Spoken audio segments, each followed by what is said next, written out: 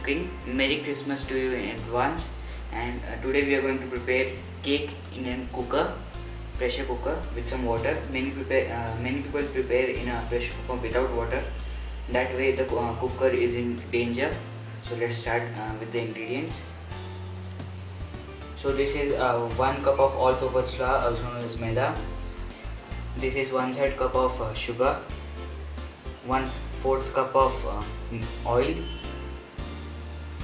some baking soda and baking powder, cocoa powder, lemon juice and some vanilla extract.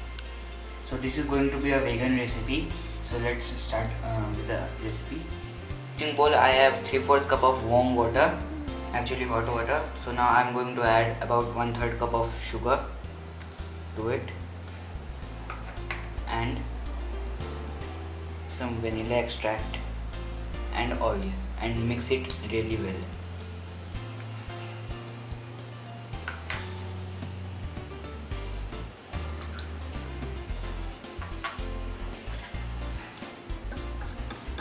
Until the sugar dissolves. So after mixing well in a sieve, add the flour,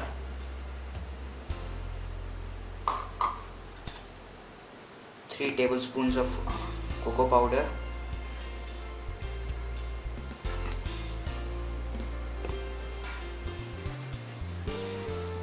one-4 teaspoon of baking soda and half teaspoon of baking powder. Mix this all well and sieve. So we are going to mix this until a smooth batter. It's looking really chocolatey and it's a little bit thick batter as we are going to steam this. We don't want a very thin batter. So it's little bit thick, so I'm going to add about 1 teaspoon of water to it and mix it really well. And we are going to do the preparations for preparing the cake.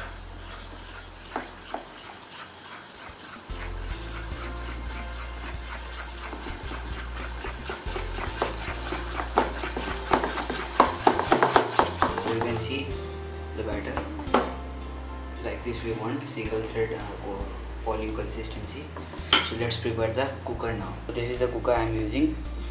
At the bottom I am going to place this stand, so that the cake does not be on the base of the cooker. After that I am going to add about a cup of water to it as we are going to steam the cake. And this is a perforated plate with some holes. I have molded it, that's why it can fit in this cooker. And like this. And we are going to keep the tin over here and steam the cake. So now let's prepare the cake tin.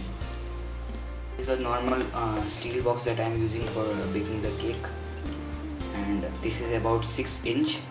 I am going to add about half a teaspoon of oil to it and grease it really well. You may also use cooking spray.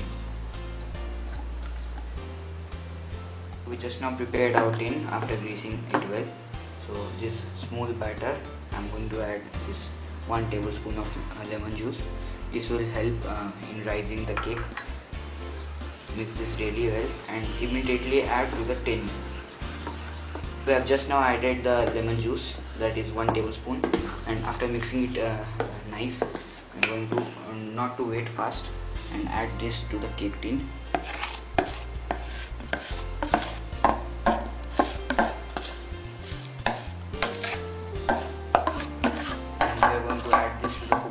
With the whistle, without the whistle, for about 18 to 20 minutes, and check with the fork.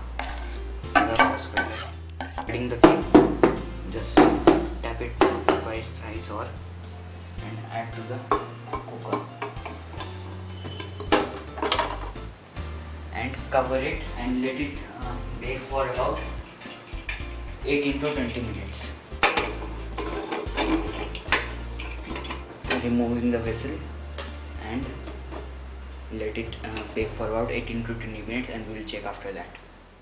We are about 19 minutes and we have just switched off the flame. We are going to open the cooker and check the cake. OMG, you can see how much rising it has been. So let's check it with the toothpick. So here I have a toothpick.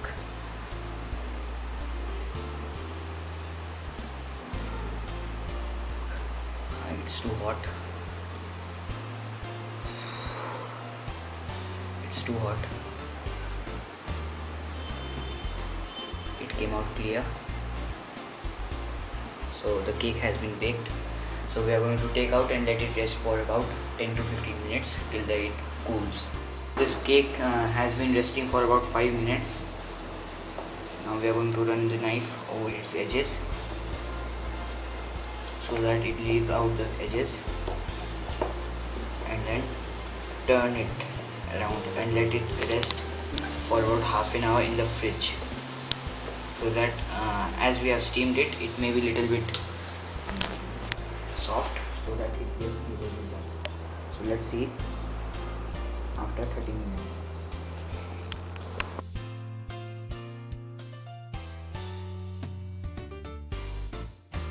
So after decorating it, it's ready, and I am not professional in it. I was not able to decorate it nicely. Sorry for that.